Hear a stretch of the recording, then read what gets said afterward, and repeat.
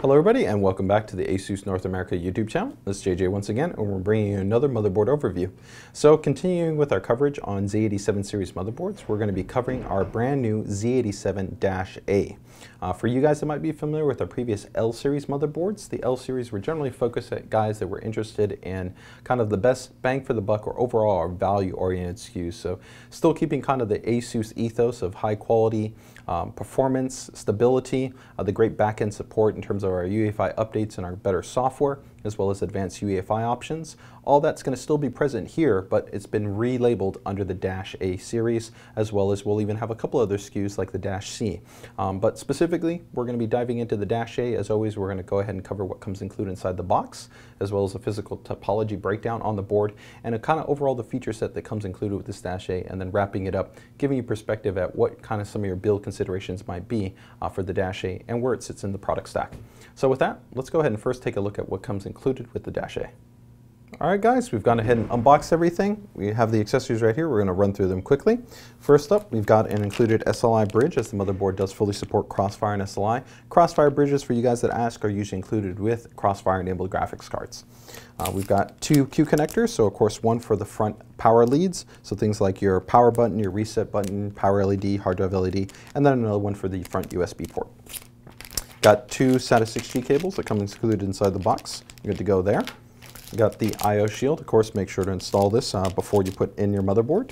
And then from there, we have the support related materials. So one is going to be, of course, the support DVD. This is going to have our AI Suite 3. So this is our fully integrated utility, which gives you access to all our kind of supplemental software, whether that's going to be like our probing technologies, USB 3 boost, network high control, everything along those lines, as well as our optimization technologies. So you're going to want to make sure and check support.asus.com for the latest version of this, as well as the drivers, which are also included on here. And then your basic user guide. This pretty much just covers all the ins and outs as far as specifications, some breakdowns on the feature set, as well as some installation guidance. So that covers what comes included in terms of the accessories. From here, we're going to take a look at the board. Alright guys, we've gone ahead and cleared everything out of the table for you, and now we're focusing on the -A. So once again, to kind of give you a little bit of perspective of where the board sits in the product stack, we have our Deluxe models, where there's two of them, the Deluxe and the Deluxe Dual. Next up is the Expert, then we drop down to the Pro, then the Plus, and then this model would be kind of our entry into what we consider our kind of performance-oriented SKUs. So this is a really great option for you guys that are going to be targeting more aggressive price points in terms of your system builds, but you're really still looking to keep a lot of design quality and strong feature set. So with that, let's go ahead and take a look at the overall topology of the board and see what we have as far as the -A goes. So from the top, pretty straightforward here. We've got our 8-pin CPU power connection. That's straightforward. Moving over here on the top edge of the board, of course, you're going to see some capacitors as we float right into the first of the fan connectors that we have on board. So those are both 4-pin base fan headers. Now this motherboard does support our Fan Expert 2 technology, so that means every header that you're going to see on here has both 3-pin and 4-pin control and can be manually customized and tuned in terms of how they work within the UEFI, or what some people call the BIOS, as well as in our AI Suite 3 Windows-based application. Now you'll also get our specialized header, which is just for the primary CPU fan, which has a special depression mechanism sensor that when you go ahead and install either a 3-pin fan or a 4-pin fan, it will automatically detect that and make an adjustment accordingly. So moving past that, if we go over to the right-hand side of the board, of course, you can see that we have our 4 banks color-coded to make things easy as far as knowing which channels in terms of you're working with. We, of course, have got some inductors or chokes to be able to go ahead and help to provide power and stability for overclocking on the DRAM side. This board has already been validated up to 2800 speeds, so you definitely feel very capable that even from an overclocking perspective, -A is going to take care of you there. We move down and we see a couple of different capacitors, as well as another 4-pin chassis fan header, and then our 24-pin power for our PSU and motherboard power.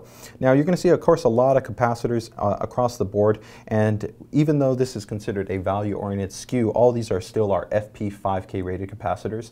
So that's still going to be twice the industry average of what competitors are using on their motherboards, which are going to be 2K or 2000 hour rated capacitors. Now moving past that, we've got a front USB 3 header. That will also work in conjunction with our AI Suite 3 and our USB 3 boost technology. Gives you faster performance for storage devices in Windows 7 or Windows 8. You move down here and we've got a great set of right angle serial ATA connections, so a total of 1, 2, 3, 4, 5, and 6. So 6 SATA 6G ports. Those are all provided directly from the PCH. Of course, you have full support for RAID and for Intel's smart response technologies for you guys that also reference that sometimes as SSD caching.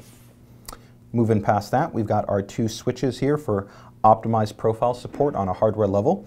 So the first one is going to be the Tpu switch. This is a 2-stage EPU switch. So this is great for you guys that are setting up systems. You don't want to worry about maybe going into the UEFI or even using our really easy software applications to be able to overclock or tune your system. You just want to get better than stock performance. So you can either go ahead and leave it on Tpu stage 1, which would ideally work for the Intel retail box cooler, or flip it over into stage 2, where you're going to want to use a better quality cooler. For stage 2, you're going to get up to a 4.25 gigahertz overclock.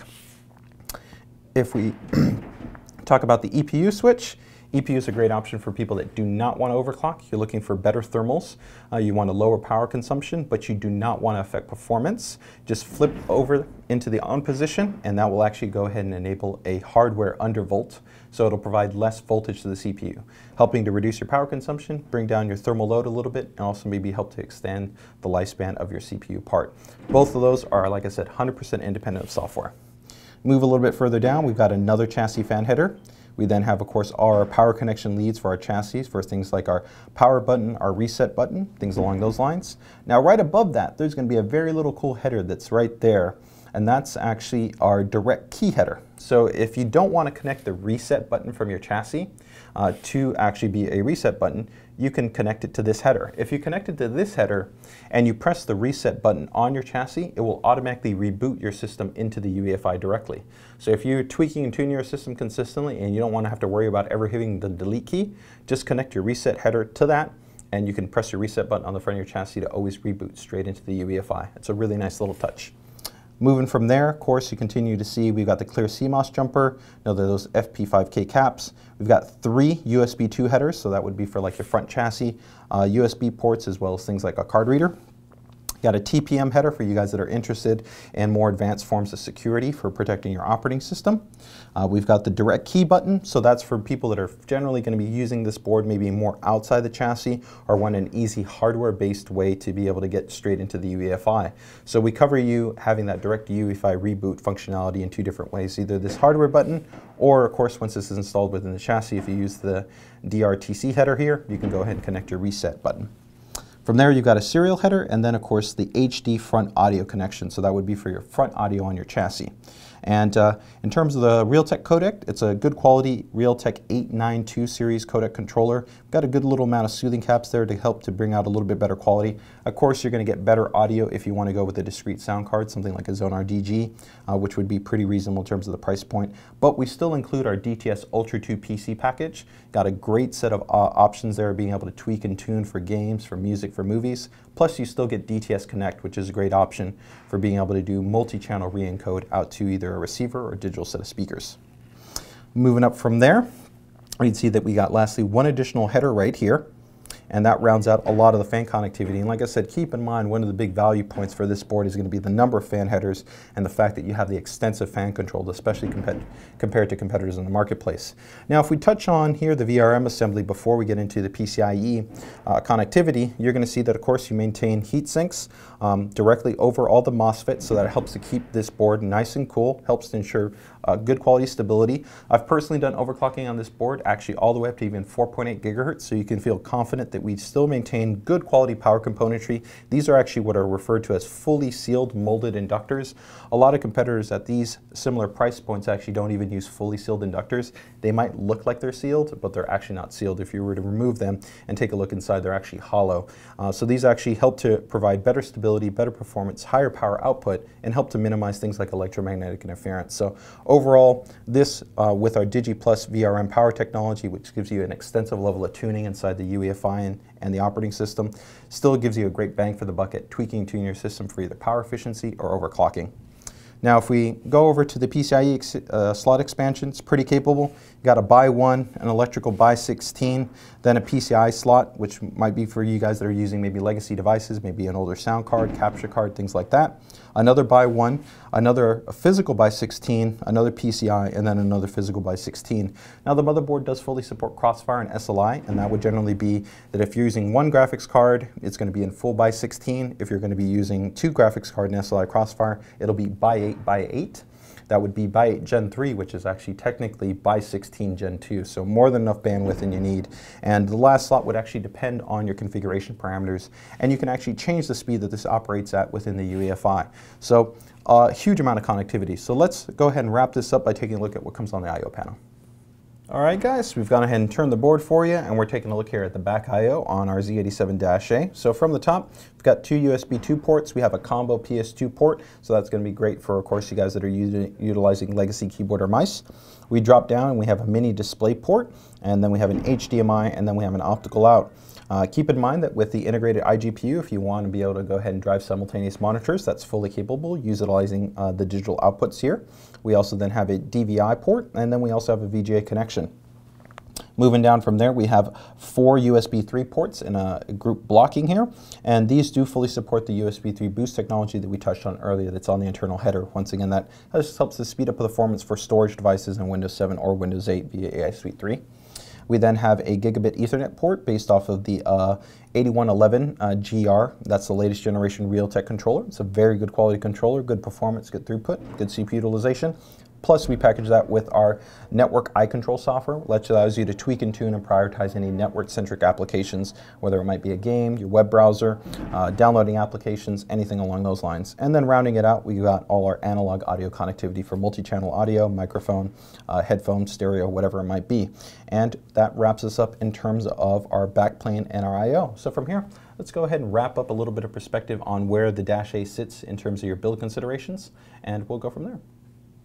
All right, guys, so wrapping things up, let's take a little bit of a look at where the Dash A sits in terms of our product stack. So as we noted, we pretty much have the Deluxe, we have the Expert, we have the Pro, we have the Plus, and then we have the Dash A. Dash A is going to be a great quality choice for you guys that are looking to build more price-aggressive Z87-based builds, but you're still interested in overclockability, you still want good quality fan controls, you still want the ASUS quality in terms of the UEFI, which is going to be unmatched. You know, we didn't go into a lot of the unique features and functions that we've introduced specifically for this generation on the UEFI, so please make sure and check out our UEFI video on Z87. I guarantee you're going to see functions and features in there that nobody else is going to have, especially at these price points. It's going to be really awesome that you have that level of functionality on this board within this price band.